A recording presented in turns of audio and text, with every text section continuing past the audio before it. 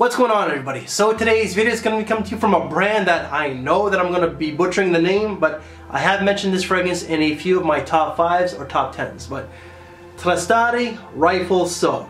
I only started getting into this brand because of Chris from Scentland.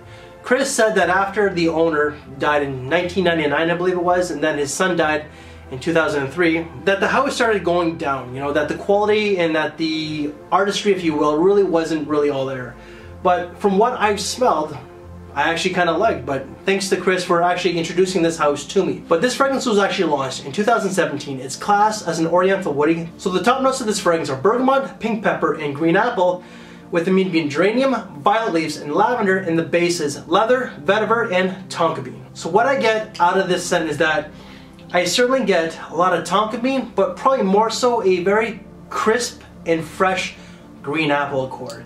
There's certainly a lot of lavender with this one, along with a little bit of the leather. The leather is more so in the background. It's not exactly a heavy leather fragrance to my nose, but certainly a lot of green apple, lavender, and tonka bean. So this fragrance comes across as aromatic, green, fresh, and fruity. This is pretty much a gentleman's type of scent, a modern day gentleman. When to wear this one? Pretty much any time. You can wear this dressing down to something dressing up. It's a great, versatile, signature scent worthy type of scent. Seasons, pretty much just springtime and perhaps fall.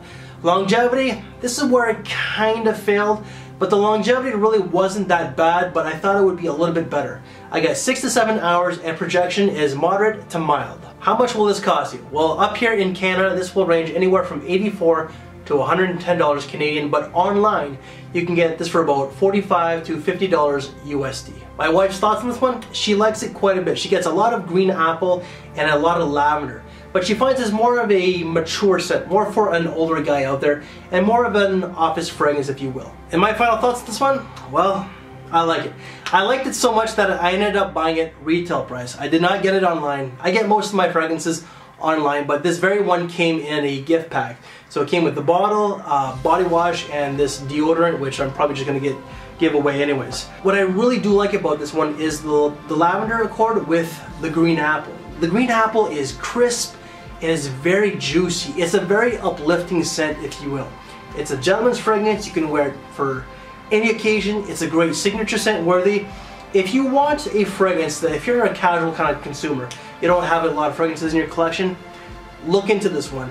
The bottle itself kind of looks dated. It looks like it's going to be for an older guy, you know, but the scent itself is more of a modern gentleman's type of scent.